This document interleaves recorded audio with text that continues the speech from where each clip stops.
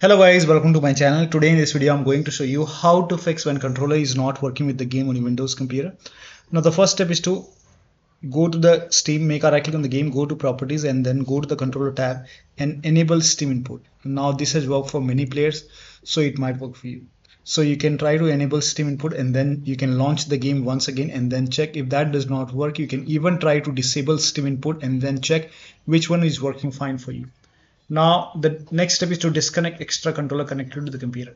So if you have any, sometimes we have extra controllers. So if you have any kind of USB dongle connected to the computer or any extra controller connected, disconnect it and then launch the game. This has worked for many players. This we have already done. Now the next step is to launch Steam in big picture mode. So at the top right here you can see the big picture mode icon. At the top right which says enter big picture mode. So click on this enter big picture mode icon.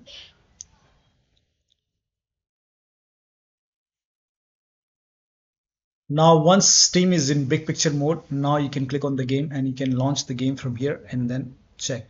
Still not working. The next step is to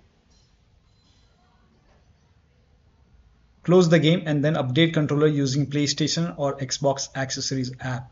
So if you're using Xbox controller or PlayStation controller, for Xbox controller user, go to Microsoft Store and in the search box you can type in Xbox accessories app and then you can connect your then install it and then open Xbox accessories app. Now once it is open, now connect your controller using the USB cable which came with the controller. So connect your controller using the cable and then click on these three dots and then if there is any update you will see update option over here and you can continue, let the update complete, and once the update is complete now you can launch the game and then check. Similarly, if you have PlayStation accessories app, if you have PlayStation controller, in that case you have to install this PlayStation accessories app. So in Google search you can search for PlayStation accessories app and then go to PlayStation website and download PlayStation accessories app.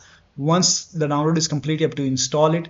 After the installation you can launch PlayStation accessories app and then connect your PlayStation controller.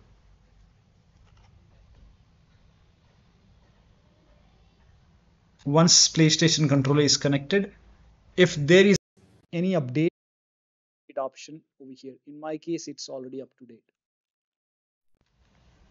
Now once done, now you have to relaunch the game and then check. Next step is to PlayStation controller user, you can use this DS for Windows. So you can just search for this application and you can install it, configure your controller and then you can launch the game and then check. Next step is to unplug all the external devices. So if you have hotas, wheel, pedals, any kind of USB adapter connected, disconnected, extra controller disconnected, disconnect arcade stick, disconnect multiple monitor, try launching the game on single monitor. If you have any kind of virtual controller like Vjoy, etc., you can uninstall it and then restart your computer and then launch the game once again. If nothing is working, use the wired connection. So you can connect your controller using the USB cable. And once the controller is connected via cable, now you can launch the game and then check. So one of the steps shown in this video should help you to get the controller working with the game. So that'll be all. Thank you so much for your time and please like this video and subscribe to my channel.